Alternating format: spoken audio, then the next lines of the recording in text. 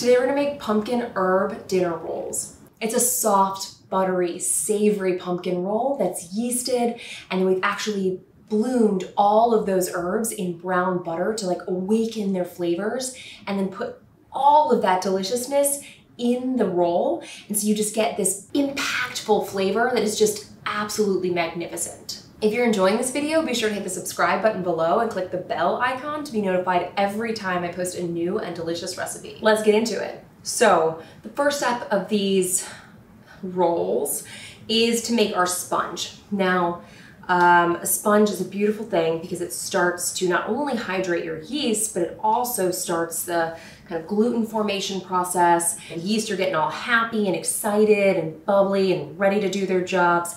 And then the gluten in the flour is getting, it's starting to form that network, and it's gonna make the whole mixing process a lot faster and the whole thing a lot quicker, which obviously we want rolls like ASAP.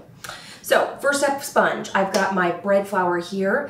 In this recipe, I do use bread flour as opposed to AP because of the mix-ins, and there's a lot of pumpkin puree, which, obviously inhibits the gluten formation. So you wanna make sure that you kind of start with something where you can, you're giving it the tools it needs to create the structure. And then we've got our dry active yeast, a little bit of sugar, and then this is milk. It feels just a little warmer than body temperature, which means it's probably around 100 degrees, which is exciting and exactly where we want it. If it feels like really hot to the touch, it is too hot for the yeast. Do not, just let it cool a little bit before you use it. Now we are gonna get in there with our hands. Yes, the easiest way to mix this is with your hands because it's so loose that it's actually quite difficult to mix with a spoon. You can, but I like to use kind of like a claw as almost your kind of a multi-pronged stirring device attached to your body. Now you're not gonna get all of those lumps out, and that's okay. You can let them chill in there. They will not be there in your final batter. So we've mixed it, it's looking great. My hands are looking disgusting. Now, I'm gonna cover it, and then we're gonna set it aside, and it's going to probably need about 10 minutes, maybe 10 to 15, depends on the temperature of your room, the temperature of your water or milk when you put it in there. So you're just gonna let this kind of sit, and it's gonna start to bubble, and you'll see it start to almost rise a little bit. If you are concerned that you won't be able to know when it's done, then you can put a little bit of the flour that's for your recipe, and you can sprinkle it on top, and then as it rises, it will visibly crack, and so you can see that it is ready. And no harm will be had because it's the same flour that would be going into your whole thing anyways.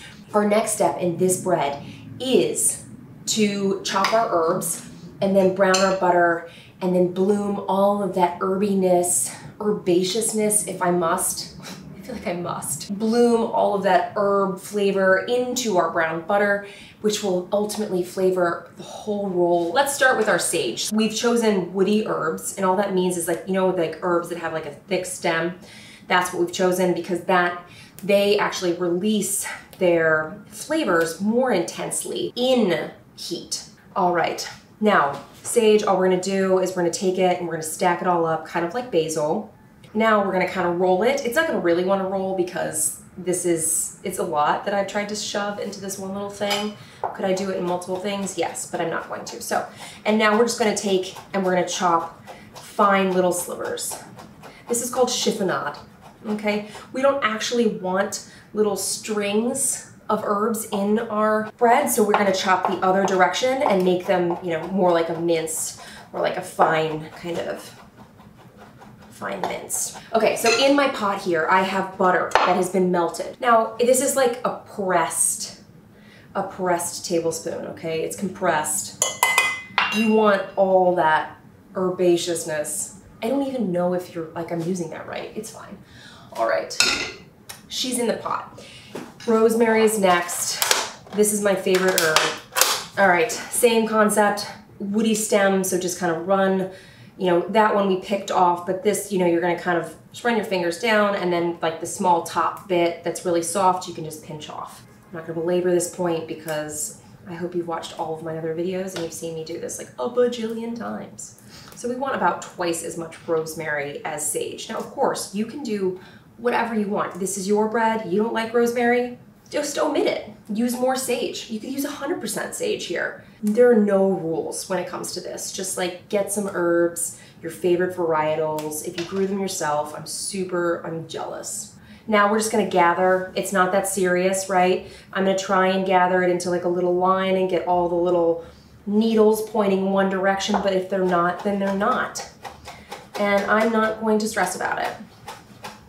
Okay, and we're just gonna gather and repeat. Again, we don't want huge shards of rosemary just to like all up in one bite. You know, you want like a little rosemary and a little sage and a little just like je ne sais quoi in each bite, right? Okay, we've done it right there. It's about 2 tablespoons. Feeling great about it. And I'm gonna put that in my pot. Now the only thing that's left is thyme of the herb variety. So while this one's a little bit more delicate, it is still a woody herb, so you know, we're just gonna kind of pick it off. I'm gonna do about a teaspoon. It's not that serious. If you get a stem in there, don't stress about it. You can for certain pull that out later.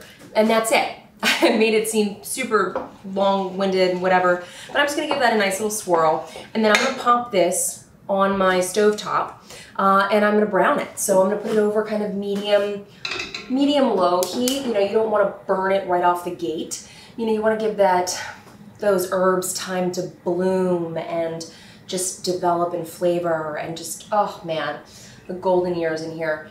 And then once that browning starts to happen, we're gonna pour it into a bowl because it needs to cool just a bit before we put it into our mix. We don't want to warm up our dough excessively.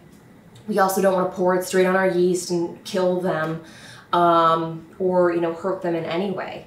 So we're gonna man our pot, cool it down, and then we'll mix the rest. All right, so you can probably hear it.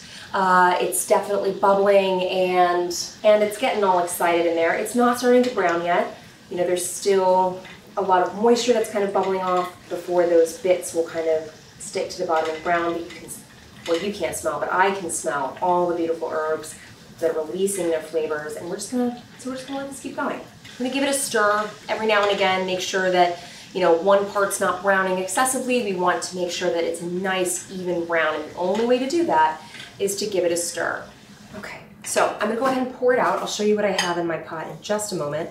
You know, we're not getting the brownest butter ever, but we've got some real nice deep brown bits, but we don't want to burn our herbs, okay? Nobody wants a burnt rosemary in their bread. What they do want is a nice bloomed, beautiful rosemary, and then like the nuttiness of the brown butter, right? So that's what we've got here. So we're just gonna let this cool just a bit. I'm gonna pop this in the fridge, and then we're gonna go from there. Do you see what has happened with our sponge here? She has risen, and she is looking super proud. And so we're just gonna go ahead and put everything else in our stand mixer while we wait for our butter. It'll be ready when it's ready. So I've got more bread flour. Again, we want that gluten. Very important. Got an egg. So I'm gonna put that over here, and then I'm gonna keep my sugar and my salt away from it because the sugar and the salt will actually kind of pull that moisture from the egg, and it can also denature the protein. So that's when you get those really hard bits that don't actually come out ever. And we don't want that. We want just a really wonderful and enriched bread. So you can also like build a little wall. And then I've got brown sugar, dark brown sugar, and pumpkin, the star of the show. I mean, I don't know if, maybe the herbs are the star, I don't know, we'll see. Yeah, it's a generous amount of pumpkin. You want that pumpkin flavor and that color. And then we're gonna put our sponge on top, the whole shebang. All of it, yep. You can take all of this beauteous thing. Do you see how it almost looks like, you know, sourdough starter? It's a little less glutinous than sourdough starter because obviously it's been sitting here for 10 minutes and not overnight. So we're just gonna kind of plop that in there. All right, it's in. I'm gonna save my spatula because that's just gonna chill and sit there while we wait on our butter to be an appropriate temperature. An appropriate temperature is like body temperature. If you wanna chill it all the way down, you can totally do that. If you wanna do it ahead of time, also cool. Okay, now our butter has cooled. It is still a bit warm, but I'm not stressed about that. And as you can see, it kind of thickened a little bit. It's gonna be great. We're gonna pop it in here. All right, so in my stand mixer, I've got all the things. And we haven't forgotten anything because we put it in ahead of time, so we just knew that it was there. And I'm gonna go ahead and incorporate and mix this with the paddle. I like mixing with the paddle in small quantities because that will distribute the ingredients easier, and this is not very effective. So we're just gonna go ahead and give this a nice mix. I'm actually gonna scrape this down, which I know is a little weird, but everything is kind of decided to just stay in place. Just kind of get some of that stuff from the bottom. I've just got some flour that's down at the bottom. It's kind of settled down there, and that's not its final resting place, so I'm just gonna keep mixing until it is all incorporated in one dough. We've got ourselves a nice chunky dough. Do you see how beautifully orange this is? It's already developing a nice bit of gluten. We can thank our sponge for that and our bread flour. Now we're gonna switch to the dough hook. We're gonna pop this in, and we're gonna turn on about two. We're gonna turn about medium.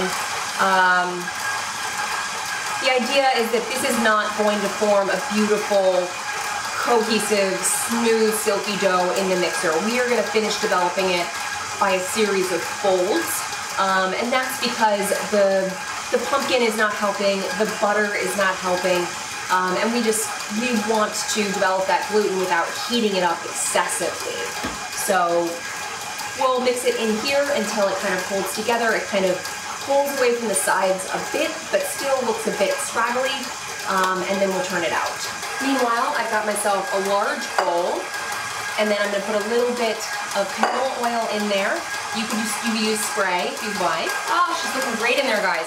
Her extra time with the sponge has really helped.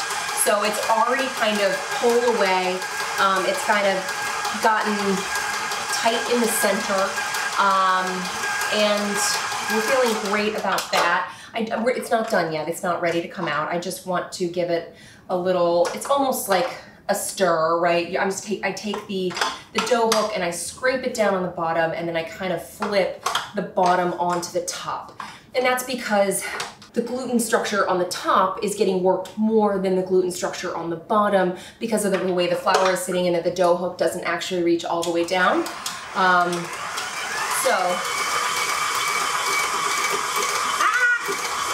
She's looking great. Absolutely epically good in here. And I'm really proud of the development that's happening here. All right, it is still scraggly on the outside. It is looking really nice though. All right, we're still gonna do one series of folds just to finish off the gluten development. We're gonna go ahead and scrape off the dough hook. Make sure you get all of that deliciousness. Now we're gonna take our dough and put it into our oiled bowl. And we're not gonna stress about how it looks in the bowl. It is not a beauty contest. It does not need to be in a perfect little circle. It doesn't need to be any sort of thing like that. So we have just plopped it in without any sort of flourish. And I'm gonna cover this up. We're gonna let this proof 30 minutes, and then I'm gonna do a series of folds. All right, it's been about 25 minutes, but it is pretty warm in here, so I'm not like trying to get her to do her bulk proof right now. I'm trying to get, to relax the gluten a little bit so that we can do our series of folds. So you're gonna basically start with one side, give it a stretch, and flop it down on the other. Same thing on the other side, turn it 45, do a quarter turn, and then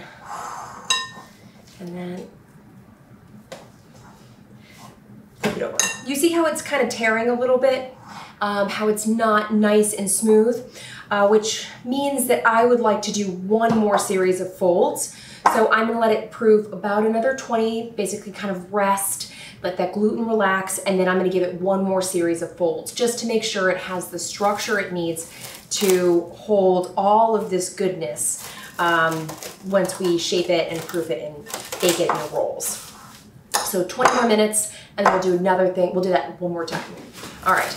Now, it has been about 15 minutes, and she's obviously rising, which isn't necessarily the point at this moment. We're trying to develop that gluten, so I'm gonna go ahead and give her a flip over, and we're gonna do our final series of folds. So I'm gonna grab her, give her a yank, flip it over on herself, turn her or the bowl.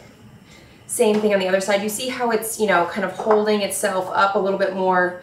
It's, you know, that's that gluten, that's that structure that we want, and that's great. So she's where we want her. Oof. Yes, girl, look at you. And then we're gonna flip her over. It doesn't have to be flipped over. And now we're gonna bulk proof. So we are going to allow it to proof in bulk, so all together, right? In about 30, whenever it's tripled, then we will come back, we'll divide and shape and final proof. All right, so our bread has obviously tripled. It's very warm in here, so I went ahead and I put her in the fridge just to slow down that growth. We are gonna go ahead and just kind of pull this out. All right, so you see how beautiful that is? We're not gonna need any sort of bench flour. It's a gorgeous dough. And we are gonna divide this into 12 pieces. So you can eyeball that, or you can go ahead and use a scale, which is what I'm gonna do. And it's gonna be about like 86 grams each. It's hard to tell how much of the butter evaporated or not, so you know, you're just gonna have to kind of see. All right, so now we're gonna shape. So for rolls, I just kind of take all the sides, I fold them in, and then I flip over that inside bit, and then I'm rolling and I'm kind of moving this way and my thumb this way. So I am kind of tightening it under itself while rolling it on the counter. Now this, you know, you kind of have to do it to a point where you want it to stand up and hold its shape. You want it to be smooth on top and then also not see all the things inside. If it starts to crack on the top, then you've rolled it too much and you should just kind of let her be. She's done. So that's what she's telling you. So go ahead and just kind of repeat with the rest of your dough, folding it in, oops, flipping it over, and rolling it. And then I've got this, you know, 9 by 11 bake dish here, and I'm just kind of putting them obviously 3 by 4, as one would expect. In they go. We are gonna cover this in plastic wrap and allow this to proof until it's doubled. Now, this is a deep dish, so it's not gonna come all the way up. We do just want it kind of to be doubled, so that way you get that oven spring and the yeast still have plenty of energy and they're ready when they hit the oven and they just have that final burst of party. So covering, letting sit in my room, it's probably gonna take about 20 to 25 minutes. In a normal room, probably 35 to 40. So we'll check back in. All right, so our rolls have ferociously risen. They are definitely double in size. It took about 25 minutes. But you know, this is obviously, it's a very warm room, so it could take closer to 30 to 45, depending on the temperature of your room. I'm gonna hit these with just a little bit of egg wash. You wanna watch my video on egg wash up there. It's a quickie. But you do want your egg wash to be nice and loose when you're brushing the rolls. You don't want it to kind of like hit the sides or like, you know, stick anywhere. So the egg wash will just give it a nice kind of shiny top. We're gonna brush it with butter as well, but you know, this way it's gonna look beautiful at every stage of its life, which I think we all deserve that, don't you? Okay, all right, so we have egg washed our rolls. Our oven is preheated to 350 degrees convection or 375 regs. We're gonna pop these in, they're gonna rise, they're gonna bake beautifully. It's probably gonna take about 22 to 25 minutes. You can use a cake tester until it comes out clean, because otherwise if there's any sort of dough on there, they are not baked. You wanna poke the center, or you can insert an instant read thermometer and it reads 185. So, you In they go. And we're out.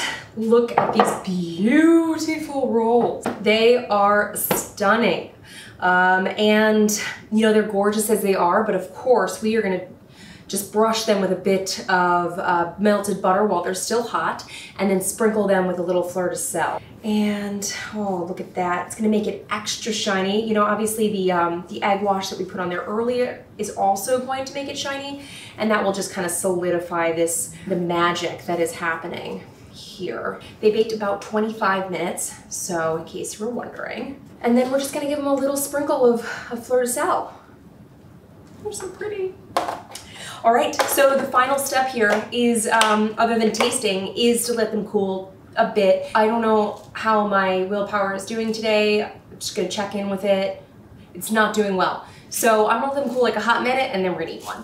It's time to try. Is this best practice? No, but if you haven't reached in and grabbed a warm roll, darn near fresh from the oven, then you haven't lived. And today we're living. So I am gonna try not to burn my hand, and I'm just gonna get one here. Oh, do you see this magical inside? It is steaming hot, but gorgeous. It is like beautifully risen, and like it broke apart perfectly from its neighbors, and you can see all of the herbs that are studded throughout. Guys. Without further ado, and because I have no patience, it's time to try. Ready? What? You get like that savory pumpkin note, and then all of those beautiful herbs come rushing through. I mean, it's just soft and like a little bit buttery, but not aggressively so. Just in the texture, it's like tender and moist and just like melts in your mouth, and it's just all savory. Oh my gosh, I just like wanna